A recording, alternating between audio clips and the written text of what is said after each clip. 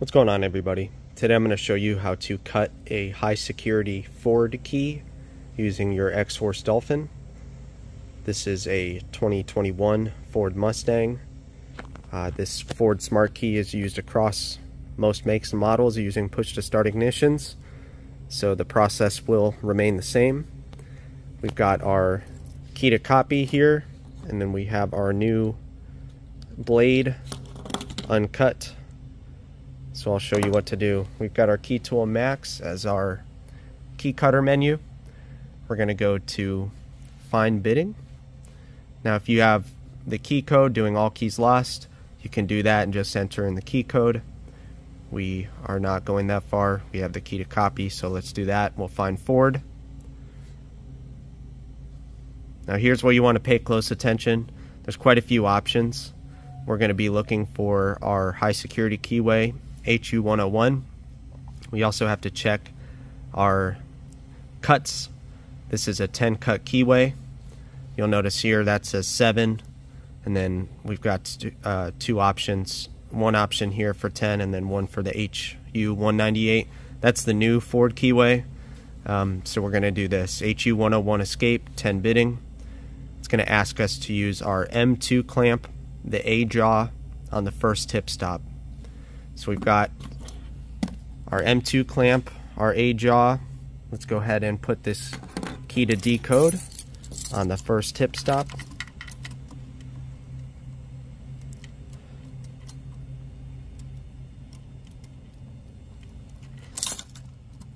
Show you what that looks like here.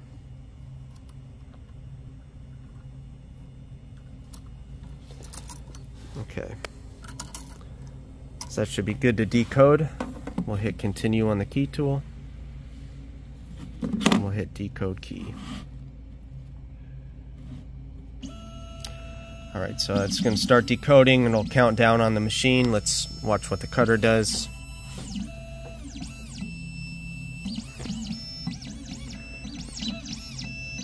Now you got to be careful too, because you're decoding a key, and if you don't put that key in right, it might decode the wrong cuts. So I like to watch it, trace it, make sure it's actually tracing what should be the right cuts, which this one looked good.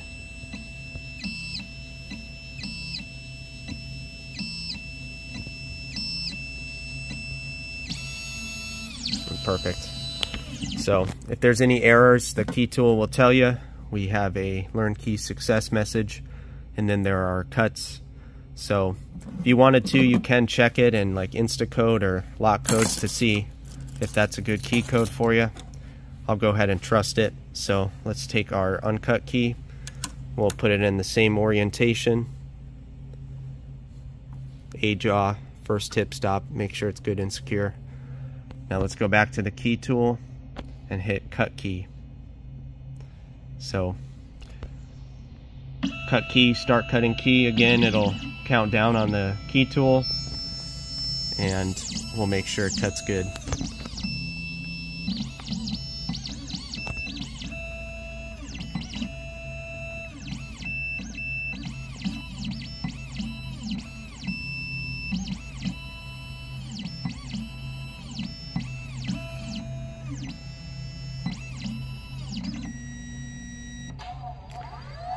Alright, so you see it does quite a few checks to make sure the key's centered and it's the right keyway, so